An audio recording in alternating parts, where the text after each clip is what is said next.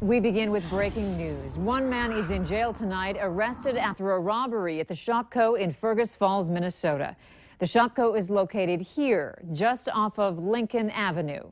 Police tell us the man walked in, showed an employee that he had a knife, and left with an undetermined amount of money. He took off on foot and was arrested not far from the store.